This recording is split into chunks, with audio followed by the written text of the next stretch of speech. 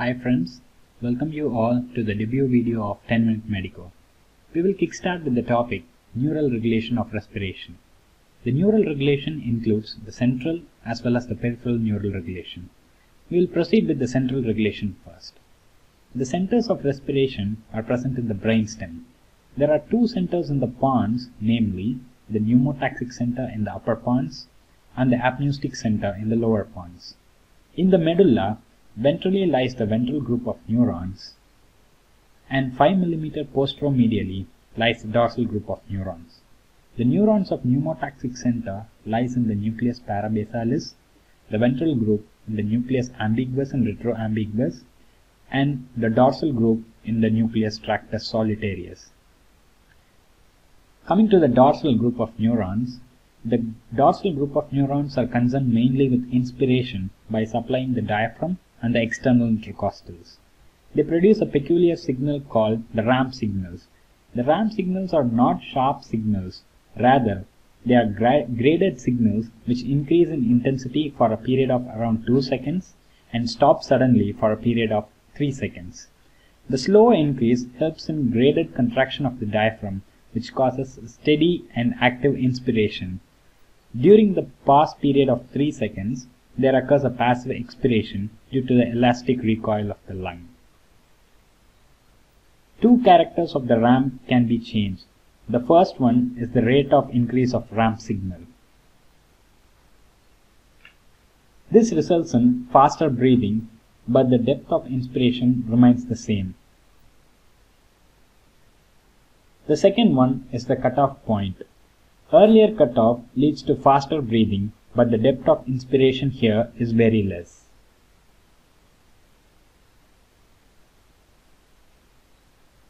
Coming to the apneustic center, the basic function is to stimulate the dorsal group of neurons. This postpones the cutoff point of the ramp signals, resulting in increased depth of respiration but lowered respiratory rate.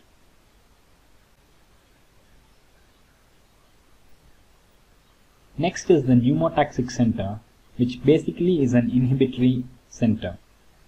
It inhibits the apneustic center and thereby switching off the ramp signals early. This results in increased respiratory rate but shorter inspiration.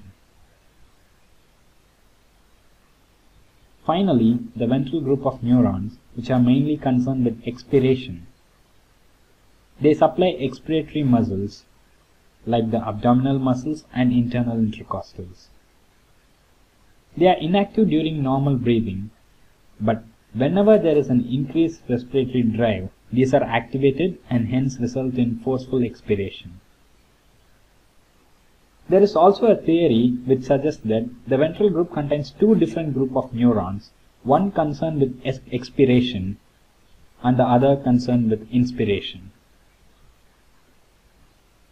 These are the central neural control of respiration. The peripheral system contains receptors in the lungs, such as the stretch receptors, which carry information to the brainstem via the vagus, and they inhibit the dorsal group of neurons. So, whenever there is overinflation of the lung, these receptors are activated and they inhibit the dorsal group of neurons, thereby preventing further stretching of the lung. This is a protective mechanism which prevents the lung from overinflation, and this is called the Herring-Gruber reflex. This reflex acts only when the lungs are inflated about 3 times the normal tidal volume. Hence, it is just a protective reflex and has no role in the regulation of normal respiration. There are other receptors, such as the irritant receptors, which when activated by irritants cause coughing as well as sneezing. There are some other receptors called J receptors or juxtacapillary receptors, which are in close proximity to the pulmonary capillaries. These receptors are activated during pulmonary congestion due to congestive cardiac failure or pulmonary edema, and they cause tachypnea, bradycardia and hypotension, which together are called the pulmonary chemoreflex.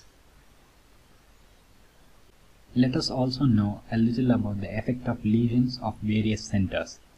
Consider this graph to be the normal respiratory rhythm. When there is a lesion above the pons, there is no net effect on the rhythm even when the vagae are damaged. But lesion between the pneumotaxic center and apneustic center will cause increased depth of inspiration because the termination of inspiration here depends only on the stretch information carried by the vagus. When the vagus is also transected, there is no feedback for ending inspiration, and this leads to prolonged inspiratory spasm, which is called apneusis. When there is a damage between the pons and the medulla, the control of rhythm by the pneumotaxic and apneustic centers are lost, and this results in irregular breathing, irrespective of the state of the vagus nerve. When there is a damage below the medulla, the total output from the centers are lost, and this results in total apnea. Hope you people find this video useful, and if you want more such videos, please do subscribe to the channel and comment below the topics which you would like to have the videos on. Thank you.